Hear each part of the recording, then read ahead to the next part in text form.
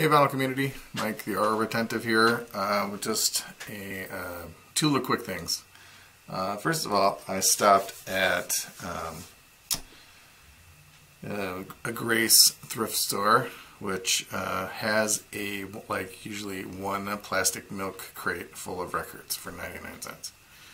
95% of which are generally religious albums of some sort or other items that I'm not interested in. But every so often there'll be something there. Like I think the last thing I got there was Mahavishnu Orchestra album, which turned out to be fantastic.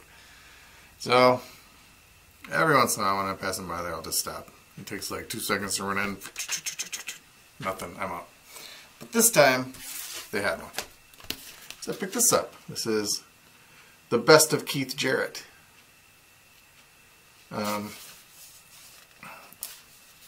It's got, what year is this? Well, it's a best of, so I don't know what year. Copyright 73, 74, 77, and 78. So this came out in 78, I believe. Track list there.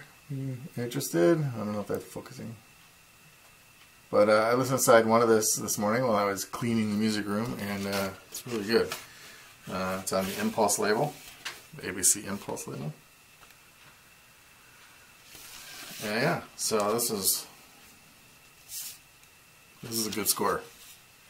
This is, you know, all piano. There's actually some. It sounds like they mic'd the room or whatever. So not only are you hearing the piano, but a couple of these tracks have you can hear moaning and just noises that you'd make while you're playing. Okay, sorry, that description is going off the rails, but I think what I mean is that it's not just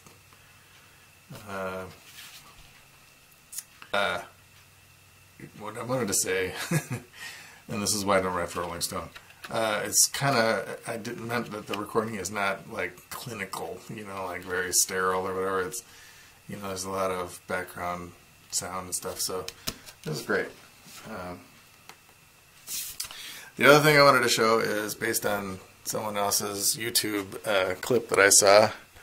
I made record dividers for my collection.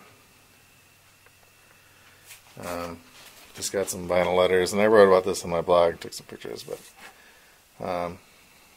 I was having trouble, largely because things kept shifting, all of a sudden I've got, a giant section of Third Man records, so everything had to shift over, and where I remembered Grateful Dead was, moved to the next spot, so I'm like, okay, I need dividers, so.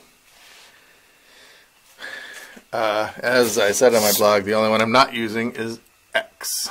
So I need to find myself a vinyl album from a group that starts with X, just to make the collection complete.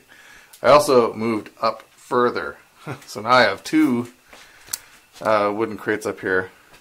For just I put the King Sunny 8 stuff up there. These are, this is my, where do you categorize this? This is the Space 1999 record I showed, and the Dick Hyman Moog album.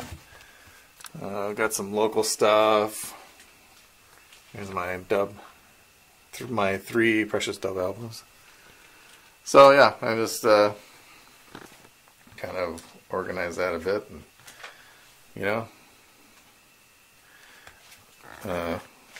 land is expensive, so you gotta go upwards. So that's what I did.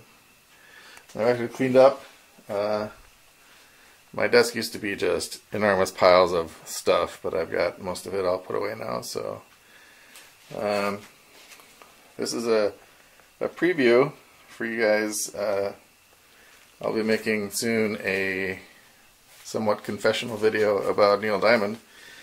I've alluded to the fact that I'm a Neil Diamond fan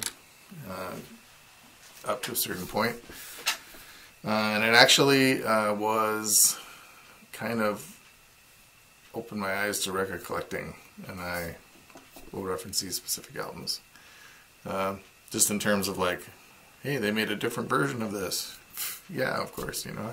I didn't know about reissues and, you know, people changing record companies and that kind of stuff. So once I got back into record collecting, I started picking up, you know, diamond nails, which you can find everywhere. Bug in here. But anyway, I'll save that for next video. I just wanted to show that Keith Jarrett and my dividers and say peace to y'all. Alright? Later.